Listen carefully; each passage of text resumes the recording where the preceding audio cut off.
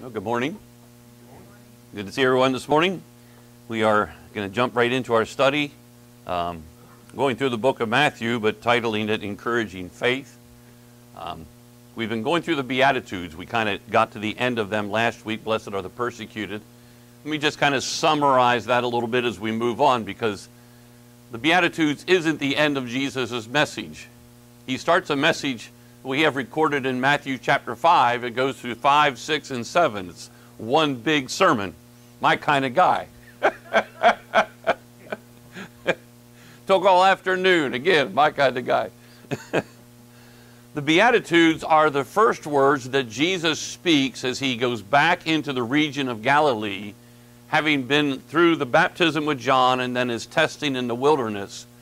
And we've been talking about this, the fact that Jesus is the representation of the kingdom of light, and he's entering into the kingdom of darkness. There's a clash of two kingdoms.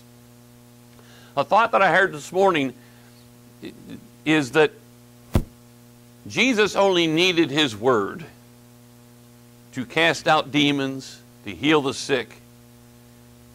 And his word is so powerful that all he has to do is go into the kingdom of darkness and begin to speak, and destroys and dismantles the lies of that kingdom. In the same way, the Word of God tells us that the Word of God is our weapon of warfare against principalities and powers.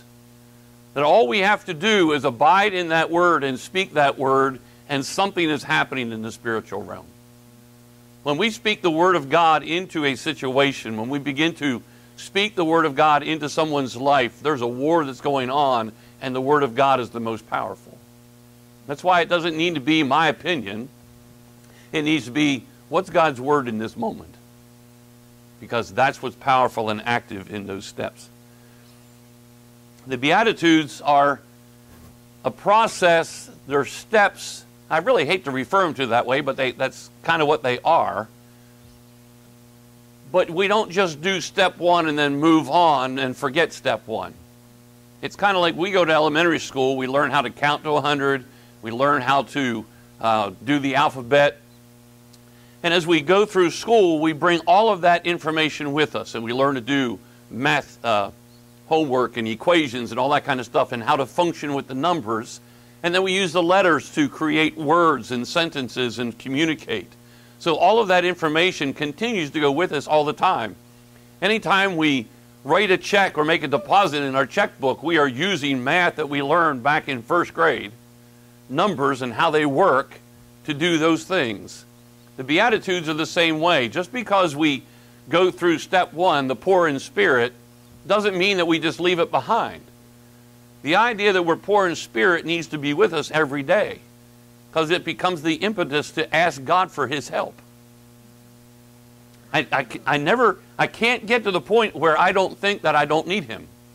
That's dangerous territory. So the Beatitudes are steps that we process our relationship with God, but then we bring them with us for the rest of our life. The Word of God must replace the things of the world that are driven out. We've looked at the Beatitudes. The Beatitudes are a mechanism to help us begin to separate ourselves from the world. They're a way in which we begin to cast out the beliefs that the world has taught us and replace them with what God says. Here's the key, though. The Word of God must replace whatever's driven out. Otherwise, some other word is going to fill that void. This is what Jesus is talking about in Luke chapter 11. I have it on page 1 of the notes there. Luke 11, verse 24. When an unclean spirit goes out of a man, he goes through dry places, seeking rest, and finding none, he says, I'll return to my house from which I came. And when he comes, he finds it swept and put in order. Now, for many people, that's a great thing. My wife insists that before we ever go on a vacation, the house is clean. And everything's put in order. So when we come home, it's all good. But Jesus is trying to make a point here. He's saying, look, when an evil spirit leaves a man and goes out and looks for some place to find, to rest, and can't find any place, he's like, you know what, I'll go back. And when he comes back and he finds that void in the man is still there, he says, I'm going to go get some buddies and we're going to come and have a party. And Jesus' point is when the spirit of evil is driven out, the kingdom of God's got to fill that void. Otherwise, you end up being worse than what you began with. It's very interesting that as he says that, a woman cries out from the crowd and says, "Blessed is the womb that bore you and the breast which nursed you." They're hearing words of truth. They're hearing clarity and understanding, and this woman responds to it and says, "Blessed is the woman who gave birth to you. You're a fantastic teacher." And Jesus responds and says, more than that, blessed are those who hear the word of God and keep it. That's his point. When the words of the world are removed from our being, the words of God must take its place. Or some other, more dastardly word will take the void. And we'll end up believing something much worse than what we believed before. The Word of God needs to consume us and take the place of whatever is driven out. The Beatitudes establish a foundation and a framework for continuing a relationship with God. We need to be always seeking Him, always desiring for His ways and what it is He wants over our life. As I was thinking about that this week, the Beatitudes and the Lord's Prayer share a lot in common. The Beatitudes talk about hungering and thirsting for righteousness. In the Lord's Prayer, Jesus says, pray this way, that in the earth the Father's will and in heaven will be done. That's hungering and thirsting for righteousness. I want the righteousness of God to be operating in my life and in the earth. Desiring and hungering for God, it's seeking His Word. So there's a great connectivity between the Beatitudes and the Lord's Prayer. When we let God's Word take place in our lives, an activity of remodeling takes place. Old things are thrown out, new things take their place. As the world is rejected from our lives, something of the kingdom of God takes its place. Understand, folks, that's the blessing. There's tremendous blessing in removing the world and having the kingdom of light take our place. Having Christ form within us, that's the blessing. Because I have never hated myself for forgiving somebody. I have never loathed myself for being obedient to God. I hate myself and I loathe myself when I know I've been disobedient. There's tremendous blessing to letting the kingdom of God consume me. I don't become proud, but I don't hate myself either. That's a great thing. The transformation that occurs within us is beneficial to our lives. It comes to remake us into the image of God. Now, don't misunderstand, because there's a theology out there that we all become little gods. That's not what I'm saying. In the beginning, God formed man in His image. Because of Adam and Eve's decision and the kingdom of darkness beginning to influence our lives, we have not become vessels of God's image. We've become vessels of the evil kingdom. As we detach from the world and God's word begins to consume our lives again, we are reformed into the image of God. We become active vessels of His righteousness in the earth again. Not only are we remade in His image, the mission that was given to humanity at the beginning is reestablished as well. To have dominion in the earth, to exercise righteousness in the earth.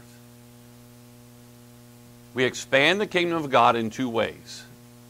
One, as you and I move closer and closer to God, our lives display greater amounts of His righteousness. And as we go and we proclaim the gospel to other people, and they come into the kingdom, then they expand the kingdom of God's righteousness as well. That was his plan from the very foundation of the earth. Both of these activities, our expression of righteousness and proclaiming the gospel and other people coming into the kingdom, is bearing the fruit of God in our lives.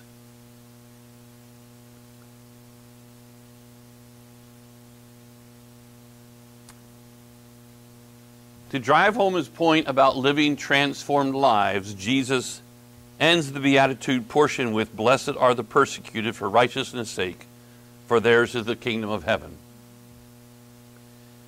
If you want to measure a man, you measure him by what is he like when he's persecuted.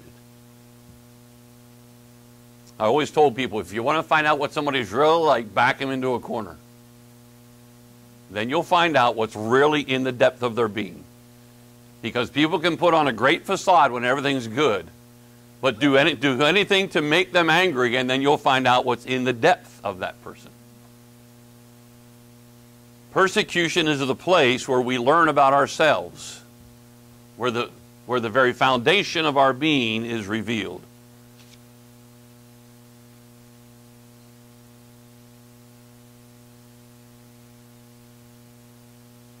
As we spoke last week, blessed are the persecuted, blessed are those who are hated, blessed are those who are rejected, blessed are those who are afflicted, those who are tested, those who are oppressed. All of these things are occurring in the earthly realm. Blessed are the persecuted, for theirs is the kingdom of heaven. As we mentioned last week, one of the key points of being transformed is beginning to think about the kingdom of heaven instead of thinking about the kingdom of earth. Being focused on God's righteousness and the spiritual kingdom of Him than to be concerned about attachments to the world. Think about it this way. John was beheaded. He was only 30 couple years old. Remember, he was 6 months older than Jesus. He was beheaded. Jesus was stripped, beaten, and crucified. Stephen was stoned. Most of the apostles were martyred in some fashion. And yet out of them poured God. We love the first part of Hebrews 11. We're not big fans of the second part. Listen to it. Hebrews 11:35. Women received their dead raised to life again. Yeah, we like that part. Others were tortured, not accepting deliverance, that they might obtain a better resurrection. Still others had a trial of mockings and scourgings, yes, and of chains and imprisonment. They were stoned, they were sawn in two, were tempted, were slain with the sword. They wandered about in sheepskins and goatskins, being destitute, afflicted, tormented, of whom the world was not worthy. They wandered in deserts and mountains, in dens and in caves in the earth. And all these, having obtained a good testimony through faith, did not receive the promise, God having provided something better for us, that they should not be made perfect apart from us. Hebrews 11 is telling us that there are things in the earth that will occur to those who walk with God. We will be persecuted. Jesus made it clear over and over and over. We will be persecuted. We will be hated. We will be rejected. Some of us may suffer extreme things. But if our eyes are fixed on heaven, then those things don't carry the meaning in our lives. Doesn't mean we won't feel pain. But instead of being concerned about the pain my body is feeling, I'm concerned about the one who's doing it to me. Now, as I said last week, the Beatitudes are actually building one upon the other to get us to the very next things Jesus begins to say. You can look at it and say the Beatitudes were simply the opening statements of Jesus to get to things He really wanted to tell us. He goes from blessed are the persecuted to you are the salt of the earth. Now, before we just race over that, I want to stop and analyze this. I want to talk about salt. We know what it is. It's white stuff. It tastes salty. If something's kind of bland, we just throw some salt on it so it tastes more salty. And often that's just the image that we use in this. Oh, we're supposed to add flavor to the earth. Well, there's some truth to that, but folks, let's understand some things from the Scriptures. Salt is used in several different occasions in the Scriptures to communicate to us several messages. I want to spend some time looking at them today because it's actually very fascinating in light of what Jesus is trying to tell us through the Beatitudes. So, page 3 of the notes, Leviticus chapter 2, verse 13. And every offering of your grain offering you shall season with salt. You shall not allow the salt of the covenant of your God to be lacking from your grain offering. With all your offerings you shall offer salt. So in part of the law, as they bring their offerings, God states and says, look, whenever you bring a grain offering, when you bring your corn harvest, your wheat harvest, your barley harvest, whatever it is, and you bring the tithe and you bring a thanksgiving offering to God, the Levites are supposed to add salt to that when they offer it to the Lord. You say, well, why? Notice the language that's being used here. You shall season with salt. You shall not allow the salt of the covenant of your God to be lacking from your grain offering. With all your offerings you shall to offer salt. What's he trying to say? He's not saying you have to make it taste better. That's not the point here. The word season has several different meanings. Today marks a season change. We go from winter to spring. Hallelujah. Season means to change the flavor of, but season is also used in reference to someone who has grown by testing and experience. They're seasoned at their job. We also take things like cast iron and wood and we season it so that we can use it. Seasoned wood is wood that's dry. The moisture's gone from it. So now you can build stuff with it and it won't crack when the weather changes. Cast iron, you have to season it so the thing doesn't keep rusting. You make it fit for use. So season has a number of different implications to it. The other thing to keep in mind is every offering that's brought to God is more than just the offering. The offering, whether it's a sin offering, whether it's a thanksgiving offering, whether it's a peace offering, whatever it is, every offering is actually an extension of the heart of the giver. Remember, Jesus sat watching people putting their tithe in.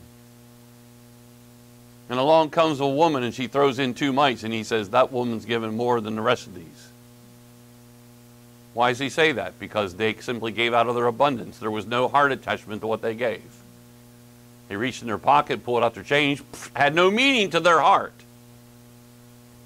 But to the woman who threw in 2 mites, Jesus said, there was a heart attachment there. And she's expressing her heart attitude about God through what she just gave.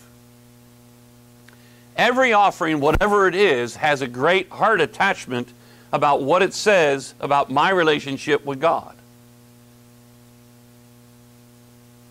God is trying to say something to us about this, and salt is the vehicle that he's doing it with. Let's look at some more. Numbers 18:8. And the Lord spoke to Aaron, here I myself have also given you a charge of my heave offerings. And all the holy gifts of the children of Israel, I have given them as a portion to you and to your sons as an ordinance forever. Verse 19, all the heave offerings of the holy things which the children of Israel offer to the Lord, I have given to you and your sons and daughters with you as an ordinance forever. It is a covenant of salt forever before the Lord with you and with your descendants with you. So God keeps throwing out a couple terms. He throws out salt, and then he throws out the covenant of salt. And he says there's a connection between the two. When you put salt in with the offerings, you're verifying and proclaiming the covenant of salt that God has made with us. I'll explain. Hang on.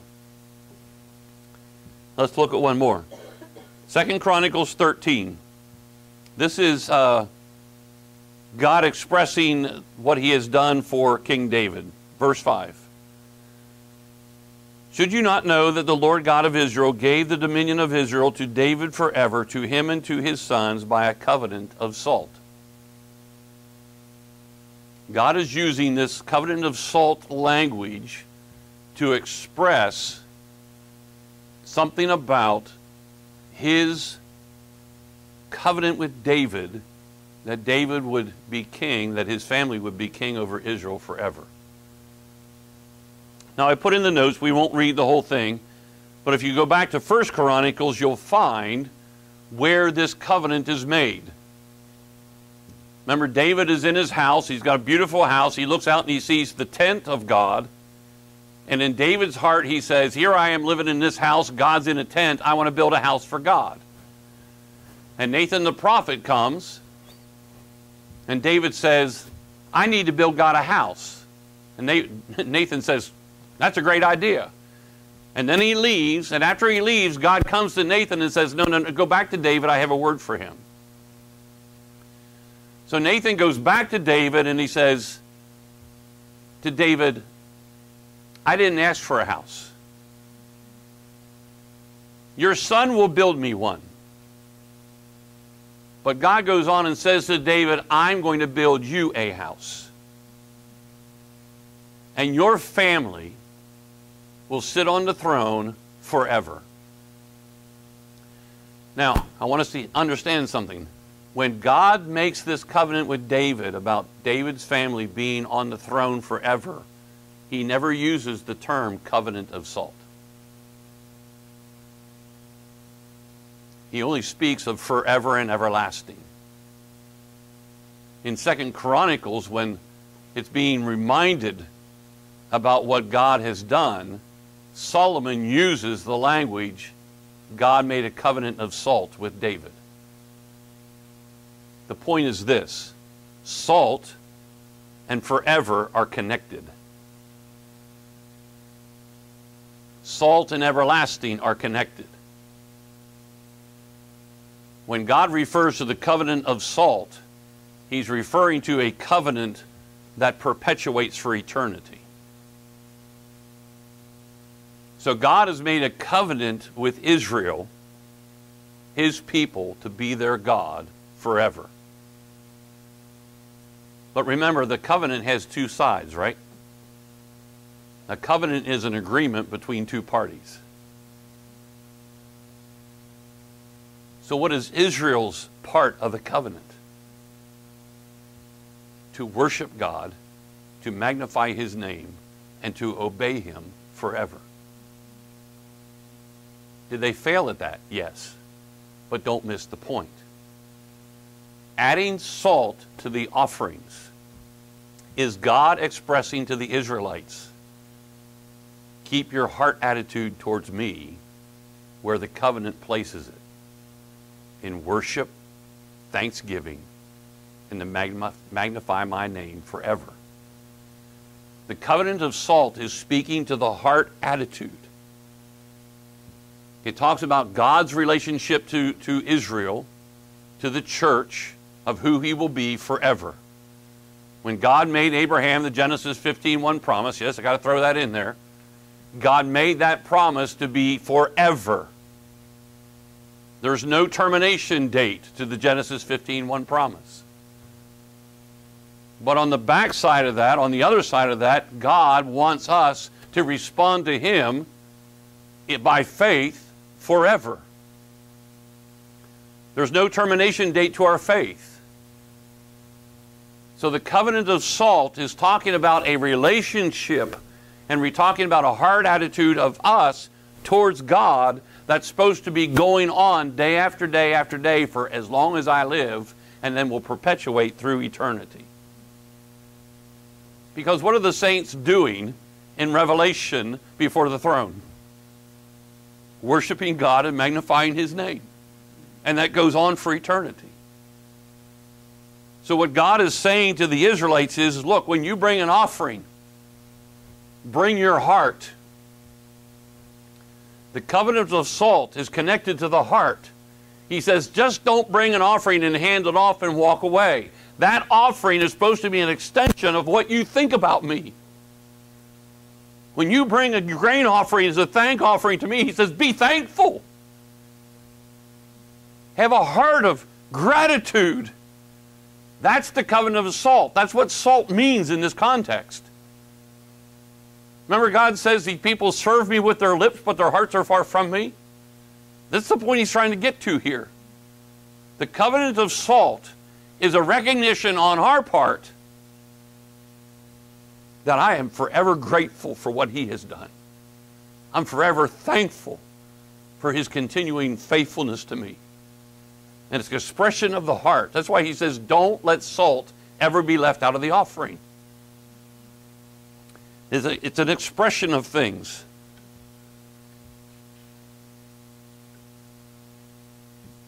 Listen to David's side of the covenant. 1 Chronicles 17. I'm on page 3 if you're trying to follow me. 1 Chronicles 17, verse 23. This is David's response to God telling him He will build him a house. And now, O Lord, the words which you have spoken concerning your servant and concerning his house, let it be established forever, and do as you have said. So let it be established that your name may be magnified forever, saying, the Lord of hosts, the God of Israel, is Israel's God. And let the house of your servant David be established before you. For you, O my God, have revealed to your servant that you will build him a house. Therefore your servant has found it in his heart to pray before you. And now, Lord, you are God, and have promised this goodness to your servant. Now you have been pleased to bless the house of your servant, that it may continue before you forever. For you have blessed it, O Lord, and it shall be blessed forever. So God says to David, I'll establish your house. David says to God, I'll establish your worship. I'll magnify your name forever. So who's the one who penned a lot of the Psalms? David. What do many of the Psalms say? Magnify the Lord. Who's the one who established 24/7 worship of God? David. See, David recognizes God's making a covenant that is permanent with him, and David's responding. He says, God, you have given me promises, and my heart is going to be turned towards you. And on my behalf, I will focus Israel's attitude towards you as well. I will magnify your name forever.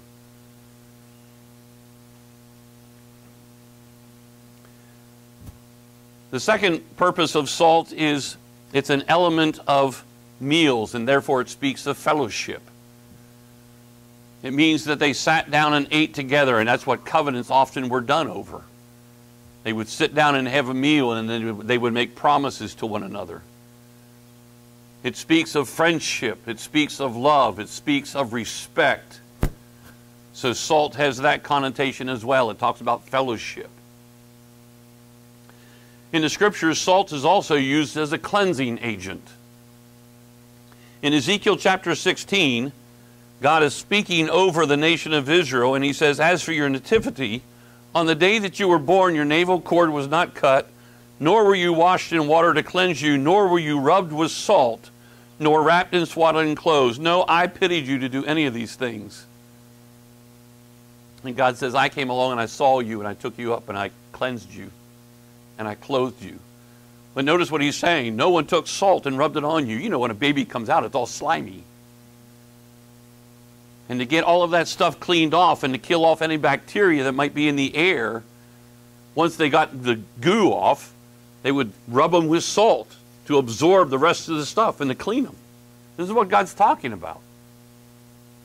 In 2 Kings chapter 2, verse 19, then the men of the city came to Elisha. Please notice the situation of the city is pleasant, as my Lord sees, but the water is bad and the ground is barren. And he said, bring me a new bowl and put salt in it. So they brought it to him. Then he went out to the source of the water and cast in the salt there and said, thus says the Lord, I have healed this water. From it there shall be no more death or barrenness. So the water remains healed to that day, according to the word of Elisha which he spoke. So there's two places in the Old Testament where salt is used as cleansing. Now, these things aren't disconnected. The salt of the covenant and the salt of cleansing are not two separate things. They're intertwined. Now, there's one more place in Scripture that's very, very intriguing, and it fits with where we've been. Remember, let me preface this. The Beatitudes are about helping us separate our attachments to the world so that the words of God can begin to influence our lives. So it's detaching from the world and becoming connected to God.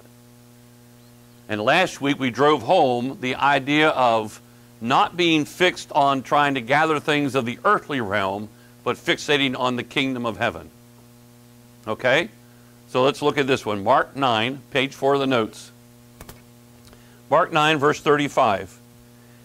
And he sat down, called the 12, and said to them, if anyone desires to be first, he shall be last of all and servant of all. Now just stop there for a second. Many sermons preached on this, but I want you to take notice. The world's attitude is to become prominent, to rise to the top, to occupy the point of the pinnacle, to have servants. In the world's mentality, you're great if you have servants. Jesus is speaking just the contrary, and he says, if you want to be great, you'll be the servant of all. In one statement, he has said, throw out the mentality of the world and adopt a new mentality. Then he took a little child and set him in the midst of them. And when he had taken him in his arms, he said to them, whoever receives one of these little children in my name receives me. And whoever receives me receives not me, but him who sent me. Now John answered him, saying, Teacher, we saw someone who does not follow us casting out demons in your name. And we forbade him because he does not follow us. But Jesus said, do not forbid him, for no one who works a miracle in my name can soon afterwards speak evil of me. For he who is not against us is on our side. For whoever gives you a cup of water to drink in my name because you belong to Christ, assuredly I say to you, he will by no means lose his reward. Again, notice Jesus is dealing with earthly and kingdom mentalities. Remember when the children were brought to him, the disciples were saying, no, keep them away, they're a bother. And Jesus says, no, let them come. Understand, there are two mentalities. The world's mentality was children are a bother until they get big enough to work. But until then, they're just a pest. Jesus says, no. The mentality of the kingdom of heaven is you embrace them. You let them climb on you. You let them spit up on you. It doesn't matter. Because the mentality of the kingdom of heaven is different. It looks at the weakness of people and embraces them and says, I'll help you. I'll carry you. I'll defend you. I'll support you. I'll provide for you. That's the mentality of God's kingdom. And then the disciples are like, hey, we saw people doing work in your name, but they're not tagging along with us. So we told them to knock it off. Jesus says, don't do that. If they're doing stuff in my name, they're not going to turn around and speak evil of me. Tell them, keep at it. Encourage their faith. Verse 42, but whoever causes one of these little ones who believe in me to stumble, it would be better for him if a millstone were hung around his neck and he were thrown into the sea. Now we're getting into the depth of Jesus' point. Not only are you not to shoo the kids away, but make sure that how you live does not cause them to stumble in a relationship with me. Because if the way that you live affects their faith in me, it would be better if you die before you ever cause that. Jesus is saying you need to be careful about how you live. And now he begins to make his point. If your hand causes you to sin, cut it off. It is better for you to enter into life maimed rather than having two hands to go to hell, into the fire that shall never be quenched, where the worm does not die and fire is not quenched. Now, folks, I want you to pick up on this as we go through it. Jesus is talking about dealing with the physical realm, and he's using this earthly body to make his point. That the spirit man, the spiritual kingdom of God, is more important than anything in the earth, including this earthen vessel. Notice what he just said. If your hand causes you to sin, cut it off. It's better to go through life without a hand than to not know the God and to become a stumbling block for others. And if your foot causes you to sin, cut it off. It's better for you to enter life lame rather than having 2 feet, or to be cast into hell, into the fire that shall never be quenched. And if your eye causes you to sin, pluck it out. Now again, folks, understand. Blessed are the persecuted, for theirs is the kingdom of heaven, is the launching pad for Jesus to begin to make these comments. Blessed are the persecuted in the earth, because their eyes are fixated on the kingdom of heaven. If you can't get your body under control, if it causes you to sin, cut it off. Because the spiritual kingdom is much more important. Verse 49, for everyone will be seasoned or salted with fire, and every sacrifice will be seasoned or salted with salt. Salt is good, but if the salt loses its flavor, how will you season it? Have salt in yourselves and have peace with one another.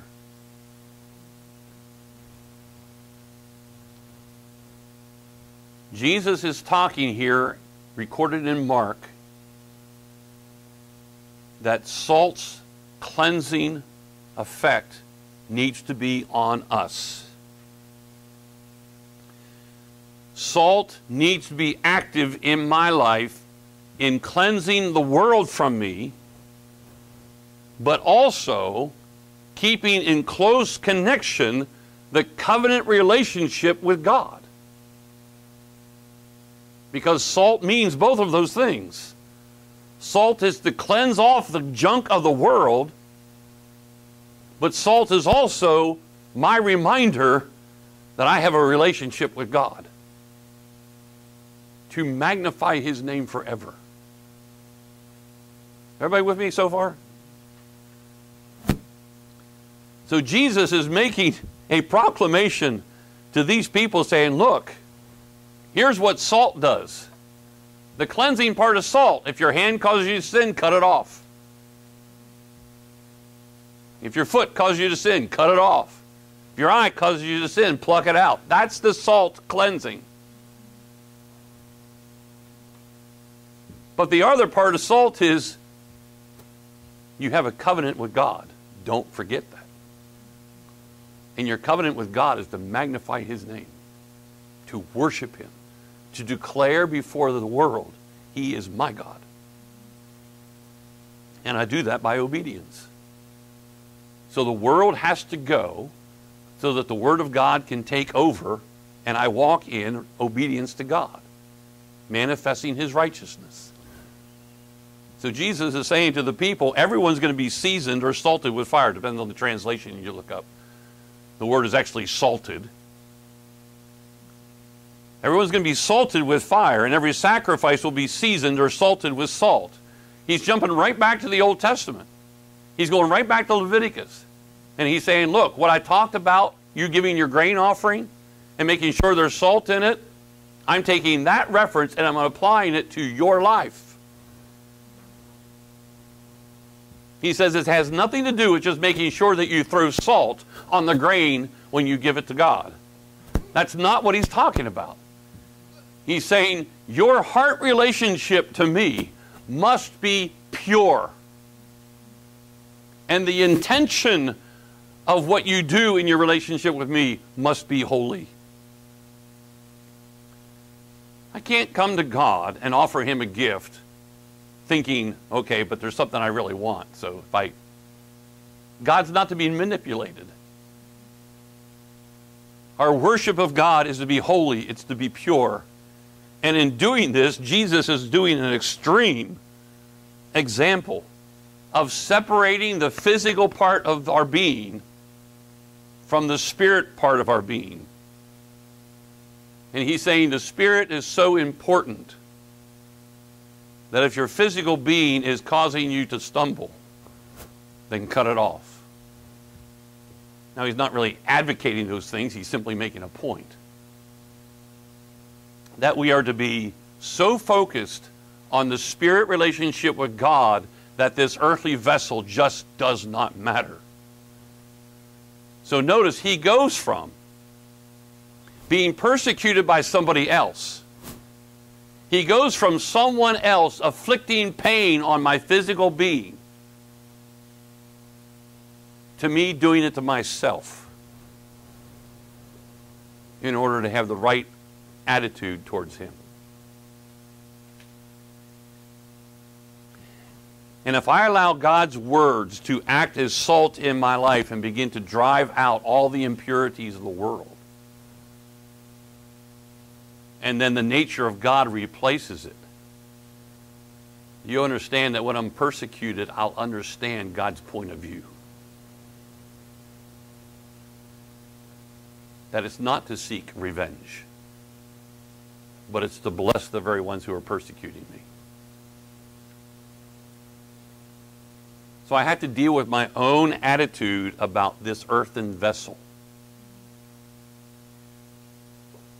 to really come to a place of maturity.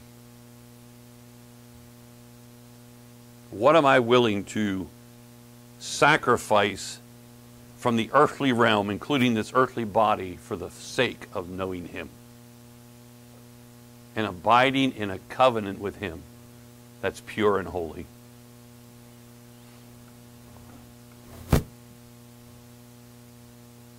Salt as a cleansing agent is the removal of anything that would interfere with the covenant of salt relationship with God, as well as any impediment that would attempt to disrupt our relationship with him.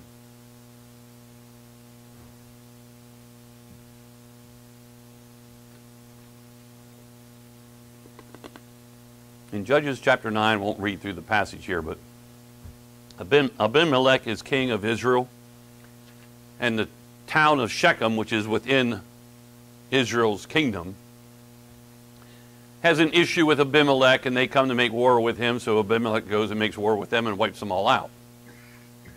And according to the text, after he destroys the people, he sows the land with salt.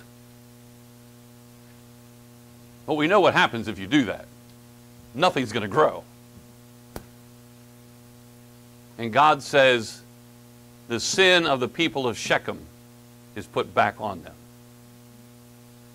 Again, it has to do with removing impurities. But listen to this. Paul writing to the church at Colossae, on page 5 of the notes, you're trying to follow me, mid-page. Colossians 4, verse 5. Walk in wisdom toward those who are outside, redeeming the time. Let your speech always be with grace, seasoned with salt, that you may know how you ought to answer each one. Again, salt comes into this context in two ways. One, make sure that salt is active in your thinking and your speech so that you only say the things God wants you to say. Why? Because by speech and by behavior, we are representing God. Our function is to magnify Him. And very quickly, speech can communicate a wrong message about who our God is. 1 Corinthians chapter 5, page 5 of the notes. Verse 7, therefore purge out the old leaven that you may be a new lump, since you truly are unleavened. For indeed Christ our Passover was sacrificed for us. Therefore let us keep the feast, not with old leaven, nor with the leaven of malice and wickedness, but with the unleavened bread of sincerity and truth. Again, it's very interesting when you put it in here, and it's like, but everything's about bread. Well, yeah, but notice what he says. Cast out the leaven and be a new lump. Have relationships with people without malice. I was doing some research. It's like, okay, so what's going on here? Because Paul writes to the Colossians and says, let your speech be seasoned with salt. And yet to the Corinthians he says, hey, be a new lump. Don't have any leaven.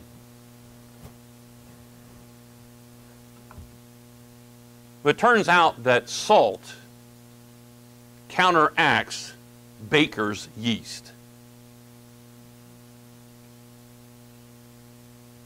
Again, what does that mean? It means it keeps the leaven from taking place.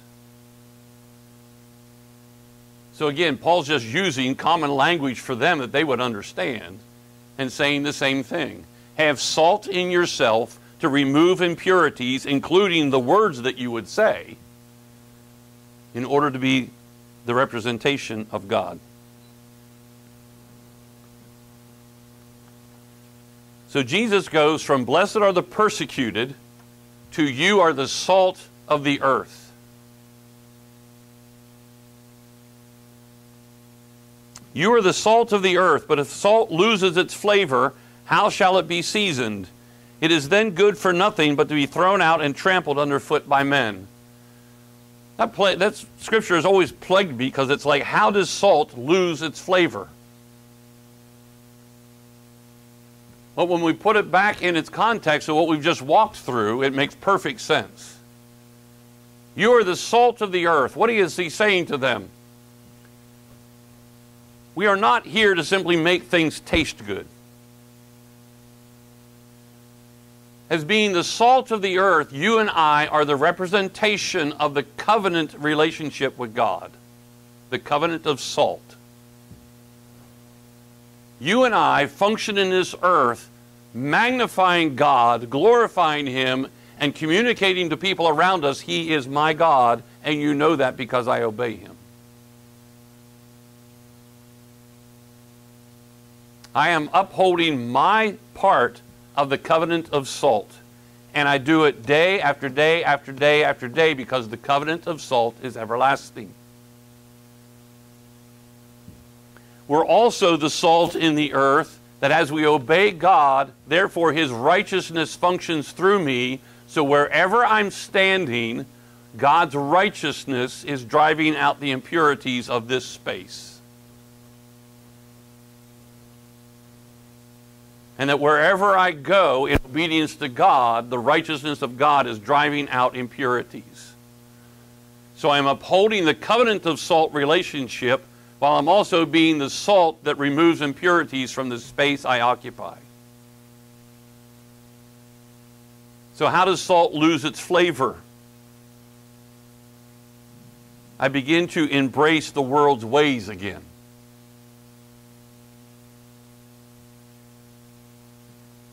I lose the covenant of salt when I turn my back on God and dismiss the relationship and begin to reattach to the ways of the world. When I let its beliefs and its mannerisms affect and influence my life and behave that way, I have salt that has lost its flavor. I've lost its saltiness. The effectiveness of being the righteousness of God in the earth is gone because I've dismissed the relationship. I've broken the covenant of salt with him by reattaching to the world's ways. This is what the writer of Hebrews means. Chapter 6, verse 4, page 6 of the notes. For it is impossible for those who were once enlightened and have tasted the heavenly gift and have become partakers of the Holy Spirit and have tasted the good word of God and the powers of the age to come, if they fall away, to renew them again to repentance, since they crucify again for themselves the Son of God and put him to open shame. For the earth which drinks in the rain that often comes upon it and bears herbs useful for those by whom it is cultivated receives blessings from God. But if it bears thorns and briars, it is rejected and near to being cursed, whose end is to be burned. The writer of Hebrews is saying, look, you come to God in a covenant relationship of salt. It's permanent, it's to be enduring, it's to go day after day after day for the rest of your life. But if you dismiss that relationship and you re-embrace the world and simply adopt its ways again and begin to function that way, there's no hope for you. You are salt that has lost its saltiness. You become a misrepresentation of who God is. It's as if you have taken Jesus and put him back on the cross again. And he says, for that, there is no sacrifice.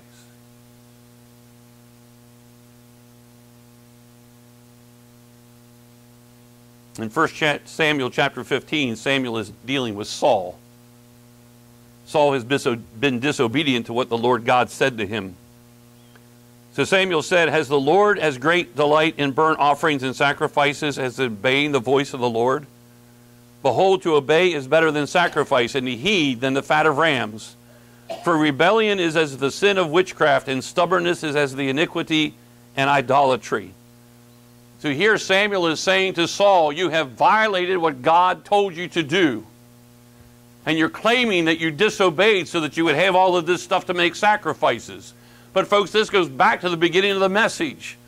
Putting salt in the grain offering is not simply the act of putting salt in the offering. Putting salt in the offering is an extension and a communication of my heart relationship to God.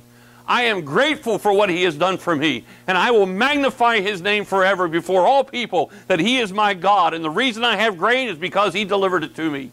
The reason I have it is because he's been faithful to his word. And Samuel is saying to Saul, God doesn't care about the offerings. What he cares about is the condition of your heart.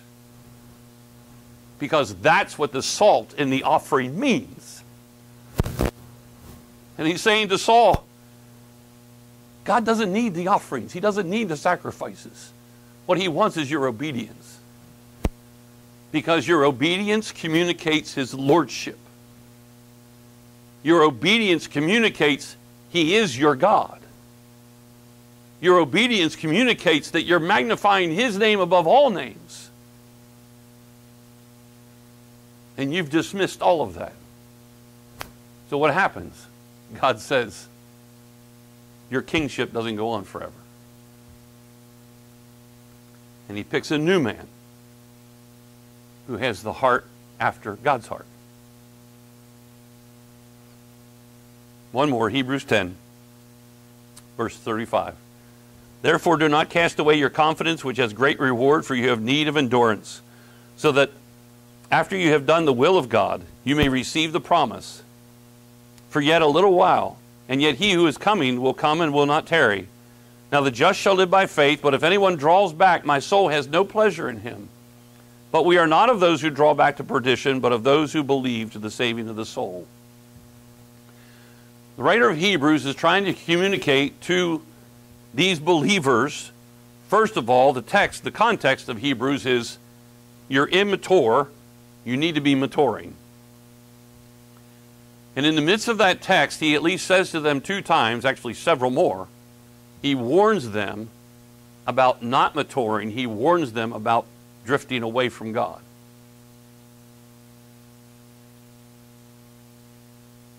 He talks about enduring to the end. The just shall live by faith in God. Anyone who draws back, what's he talking about? Anyone who returns to putting their faith in the world system. God says, I have no pleasure in the one who turns away from me.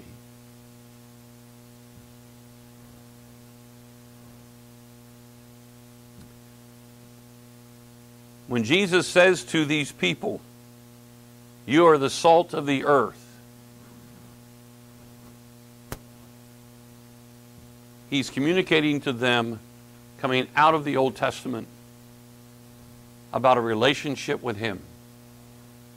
And He's saying to them, you are vessels in the earth, ambassadors of God, representations of His righteousness,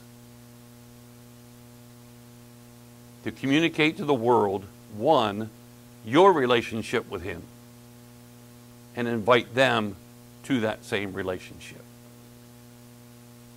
He's using language that's very, very powerful in what that actually means. Remember, Jesus is walking into the kingdom of darkness, bringing words of liberation. And He's trying to help them understand that as you begin to come out of the kingdom of darkness, your attitude towards God must be continuing to develop and develop and develop. It's putting salt in the offering. Your heart attitude must always be connected to God. Do not return to loving the world. It's dangerous, dangerous territory. Everybody okay? I confuse you? Or try? You stand with me this morning. Almighty God, I pray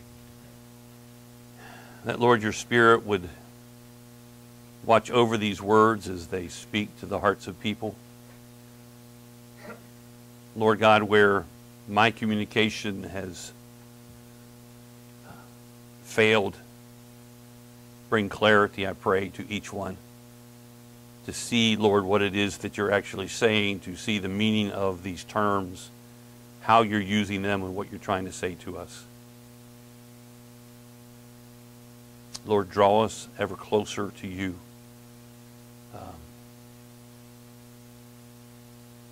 And Lord, help us to see that the commitment, the covenant is for eternity. And that you're calling us to live that way. In Jesus' name we pray. Amen.